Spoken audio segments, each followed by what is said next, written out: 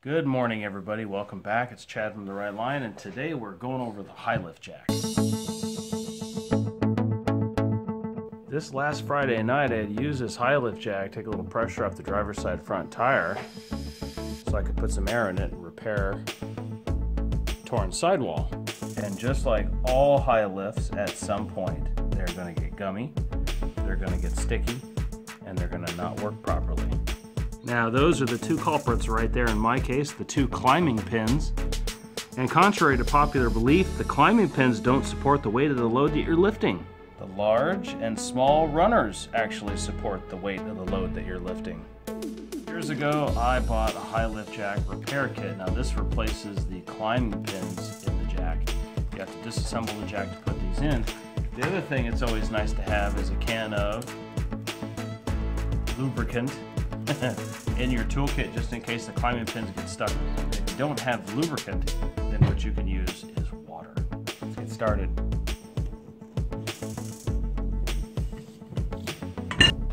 This keeps that handle nice and quiet.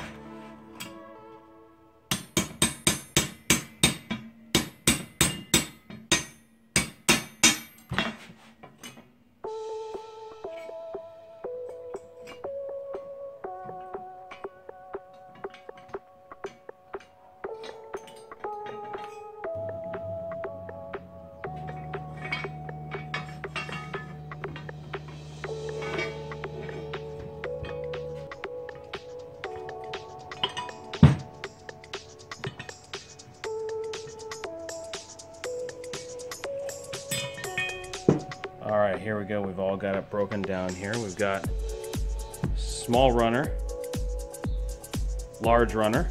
Got the reversing switch cam bar and spring right there. We've got the standard or bar. Got the steel handle, handle socket, and pitman.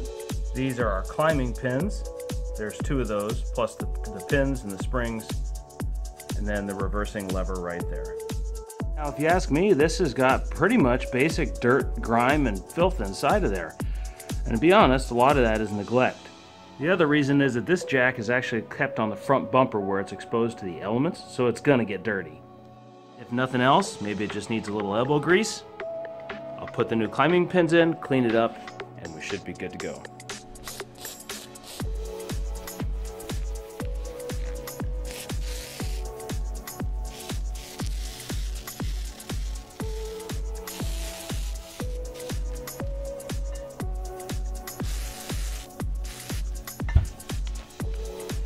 Alright, we got this thing all cleaned up. It really didn't take that long necessarily to tear this down.